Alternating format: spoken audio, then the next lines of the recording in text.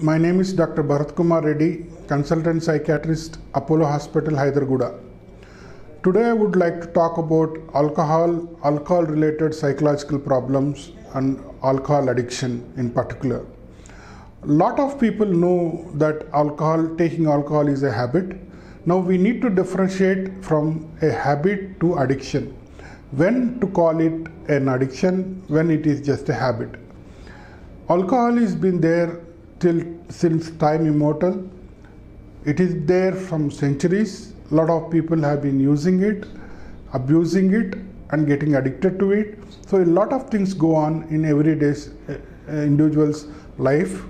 Now coming to alcohol addiction, if somebody's life totally revolves around alcohol, irrespective of the quantity and content of what he takes, we have to call him alcoholic, we have to call him an alcoholic addict.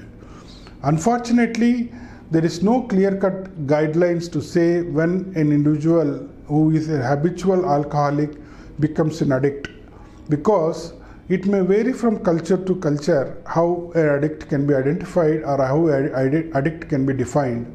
In some cultures, taking alcohol is a very common thing.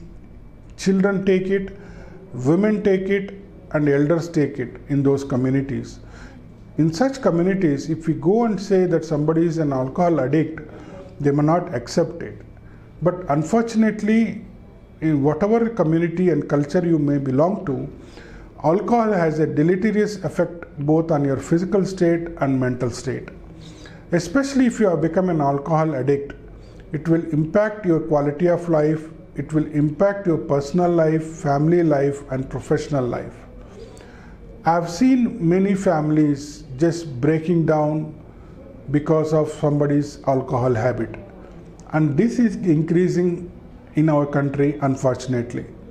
A lot of people are getting addicted to alcohol, which initially had started as a coping mechanism for them, but slowly it takes over their life and their lives are destroyed. We see a lot of advertisements in our televisions about different therapies, different modalities to treat alcoholism. A lot of people talk about this drops, this medication, dust medication. In fact, all this suggests that alcoholism has become a huge market in our country.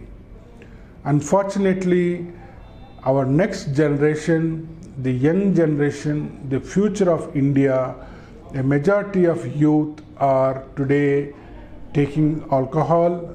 Today they are slowly becoming addicts.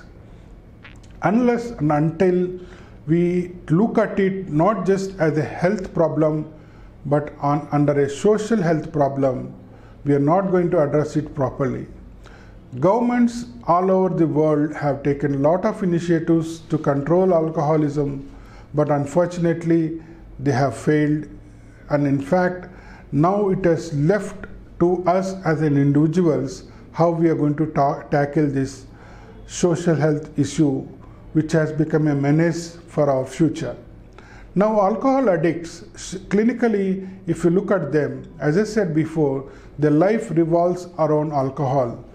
Throughout the day they would be drinking, or they would do what's called binge drink, where they will drink for 3-4 days continuously and then abstain from drinking for a period of 2 weeks or 3 weeks and restart again. So alcohol addiction doesn't mean that the guy who drinks every day is only addict, but this kind of binge drinking is also called an alcohol addict. So you can have different patterns of alcohol intakes, alcohol habits, but eventually it's the body and mind of the individual which is going to take a hit because of their habit, and that destroys their lives.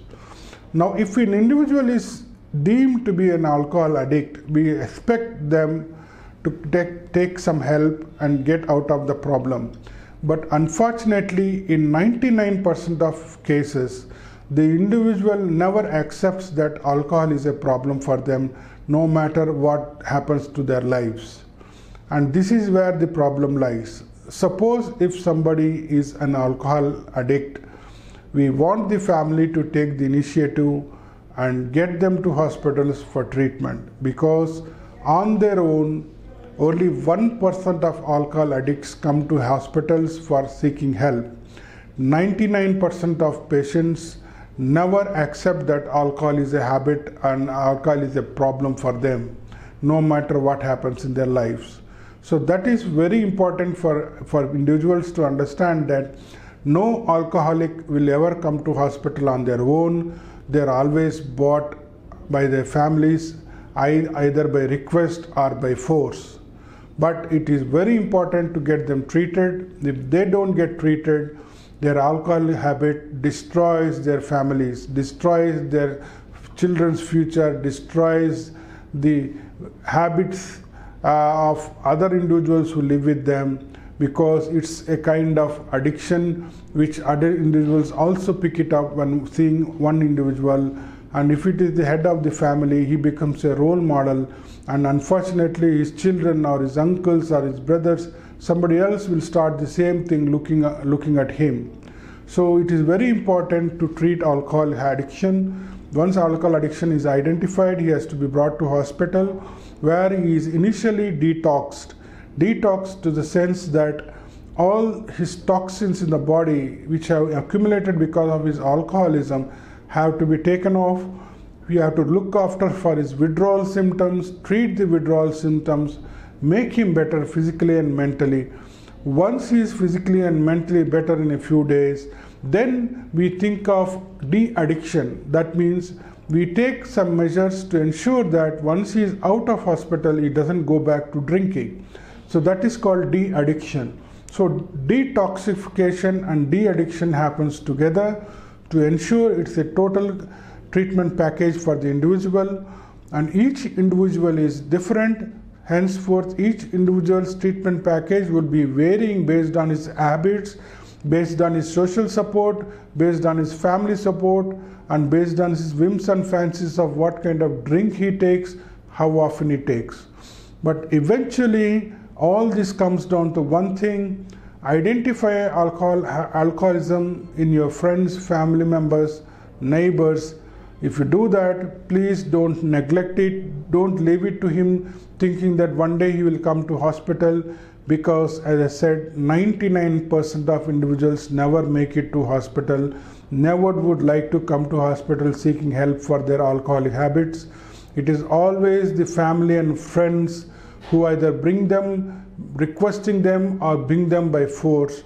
But eventually, that is the outcome they have to face. The family has to face one day or the other.